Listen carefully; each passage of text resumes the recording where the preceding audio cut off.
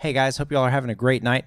Instead of doing any like performance metrics or benchmarkings or things, we're going to do a charity build from our local church. We're going to amp up their live streaming performance and hopefully pay it forward. Stick around, it's going to be a good one.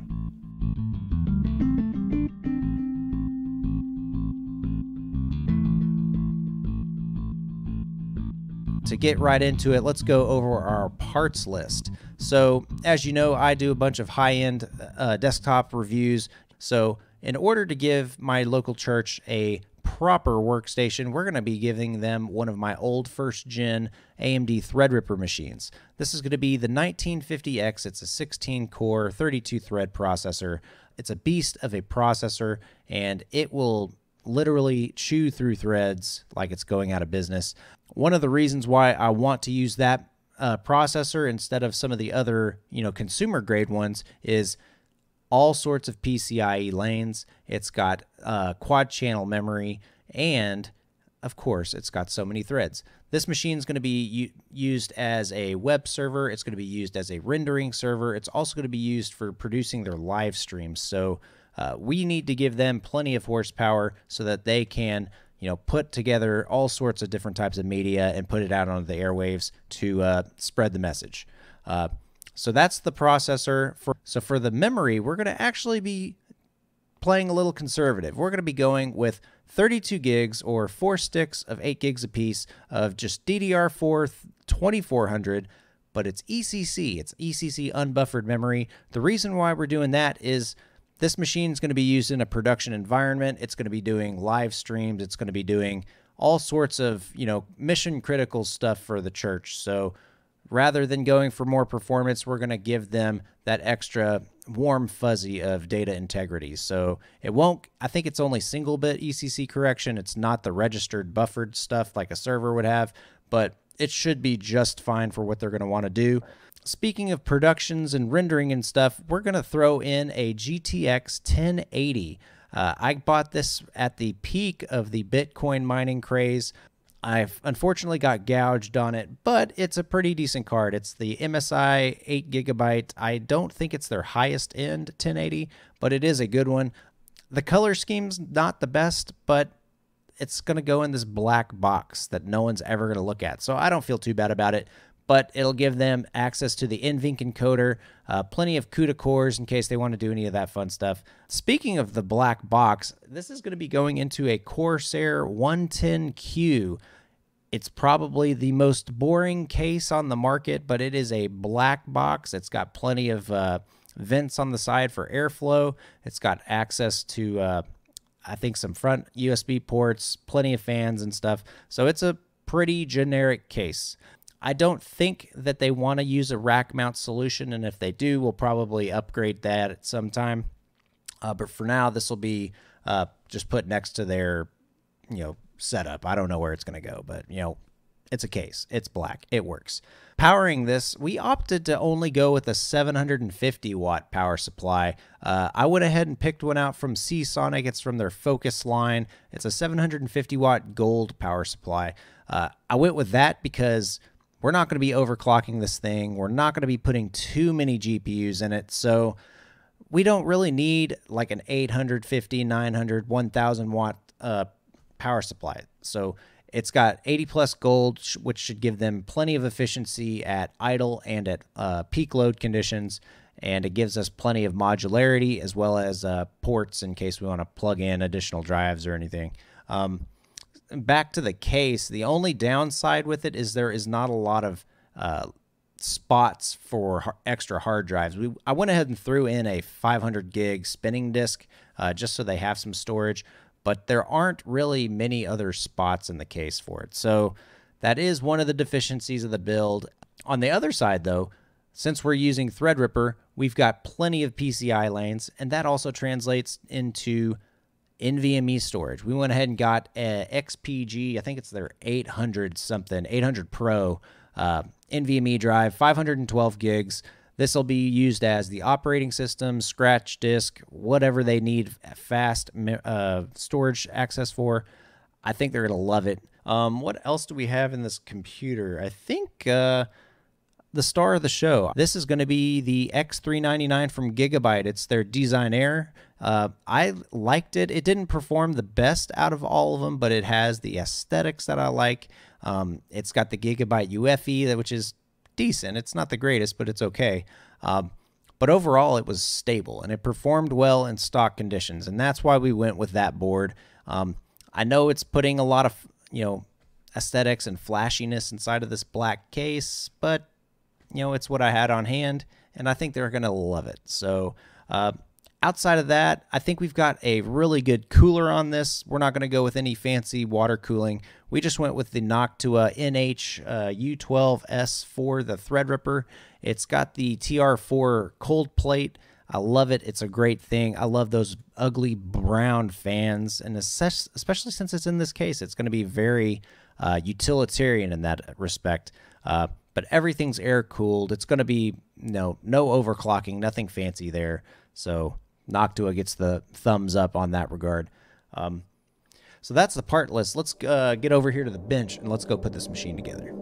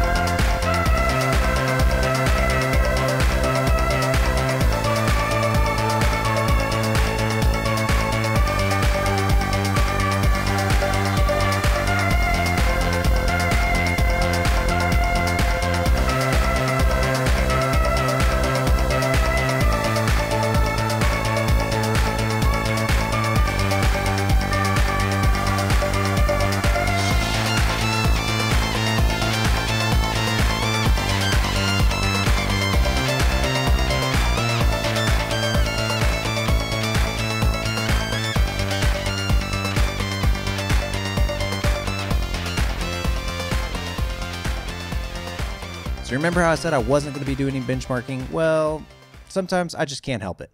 We're going to be doing some benchmarks comparing our church's previous setup versus what they're going to be able to do with our new setup. So of course, these examples aren't going to be a direct one-to-one comparison, but it'll at least give us a good feeling for how well things will perform once it gets deployed. And to start, this is a 1080p 30 frames per second recorded at 35,000 kbps using the NVENC encoder. And I'm streaming on a Threadripper system. So this is a pretty good baseline as to probably the top end of what the quality is going to look like. So let's turn it all the way back down to what they're currently using. All right, so we're going to kind of do a worst case live stream example that they're going to be using. This is a 1080p 60 frames per second canvas, but we're going to be using the superfast X264 preset with a 4500 kbps. As we're going through this Unigine Valley benchmark, you can probably see that the encoder's having a hard time with some of the motion as well as, picking up some of the finer details. So let's see if we can increase the preset to maybe faster or medium to see if we can pull out a little bit more of that detail. All right, so we've now bumped it up to the faster preset with X264, still running the same frame rate, resolution, and bit rate. And you can already start to see that the details are starting to come out a little bit better. But I think we even have a little bit more headroom. Let's see what our CPU utilization is. We're only at 25% CPU utilization, so let's bump it up to medium and see just how good we can get this low bit rate to look. Now that we've bumped it up to the medium preset, this is probably one of the better presets to use for X264 without just over stressing the processor. And we're getting a lot of good detail coming into some of the finer details in the scene. Also, the motion is we're able to handle the motion a lot better. So again, this is a worst case scenario, but we're only pushing 36% on the CPU. Let's see, do we have any skipped frames? Let's look at the stats. Yeah, we have no skipped frames or render lag. So this is 100% feasible for them. And all we had to do was throw in a Threadripper. So let's increase the bit rate to, let's say, 10,000. This would probably be the top end of what they're going to want to do and see if we can make it look even better. So we're back at the superfast X264 preset, but this time we're running a 10,000 kbps bit rate, 1080p 60 frames per second. The details are probably a lot better than when we were running the 4500 kbps, but it's probably still not as good when it comes to some of the motion tracking. So let's bump this up back to that faster preset and see if we can catch some of that extra detail. So now we're at the 10K kbps setting as well as the faster preset, and things are looking a lot better. We're only running around 25 to 35% on the CPU utilization, but the scene is starting to look a lot more like the NVENC encoder, but there's still a lot more we can do. Let's bump it up to medium and see. This is probably, the most that any regular streamer would probably ever use. We're already pushing a bigger bit rate than what Twitch can accept. I'm pretty sure Facebook is pretty high too. So we're already maxed out on those two different platforms, but for YouTube, we still got plenty of bit rate to go. This is 10K kbps running the medium preset. I'm trying to pull up the CPU utilization. We're now at around 40 to 45% on the CPU utilization. And for skipped frames, we're doing pretty good. We've got a few skipped frames, but it's less than 1% of total frames. So I think things are looking really good. Details should be coming out really sharp when we're coming through this fast pans through the valley. And I think we should bump it up to 20 kbps. What do you guys think? Yeah, let's try it out. So now we're running at 20,000 kbps at the superfast preset. Everything should just be looking gorgeous right out of the box right now. Our CPU utilization is only 20%, so I think we still got plenty of more horsepower to put up a better preset. All right, with the faster preset at 10K kbps, I imagine we're still looking pretty good, and we're starting to get to that point of diminishing returns, but we've got all this extra horsepower. I want to push this thing as hard as I can. About 30% on the CPU utilization, and I still think we can do more. So yeah, let's try out medium. 20,000 kbps at the medium preset, and we are now pushing into the 50% CPU utilization. This gives us a lot of flexibility because we might be able to do some multicasts, multi-streaming from our OBS, and we we've got plenty of detail in this image. I bet you probably can't even tell from the faster preset if we've improved anything. So I think this is a pretty good compromise. You know, we can bump it up to higher bit rates if we want to, or we can just see what other settings we can tweak. But I think this is a pretty good, comparison. So let's do a quick comparison between 20K medium versus 4.5K super fast. So this is the before, and this is the after. So we went from 10K or 20K kbps on medium to 4.5K on super fast. So tell me, guys, what you think down in the comments, but I gotta say we've probably done a really good job amplifying the performance of the live stream. So let's wrap this all up. You guys know I love Threadripper, and I am just so pumped to put this machine out into their workflow. It's going to amplify my local church's live streams quality. It's going to decrease the amount of time it takes to just render and put productions out there. But overall, it's going to be a huge blessing to both the people that work in the ministry as well as the people that listen to the message. It's going to be awesome. I never would have thought that me building computer hardware could pay it forward and help other people out there. So I hope you guys enjoyed the video. Make sure you hit the subscribe button as well as the bell icon. We've got some shadow gameplay videos coming up in the near future.